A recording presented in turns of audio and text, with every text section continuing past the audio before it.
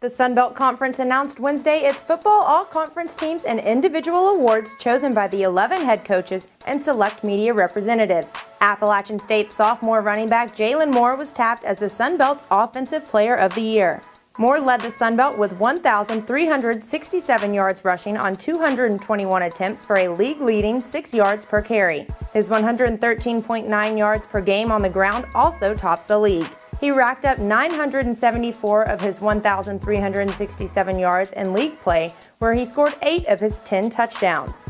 Moore's per-game average increased to 120 yards in those 8 contests that saw the Mountaineers go 7-1 to claim a share of the Sun Belt title with Arkansas State.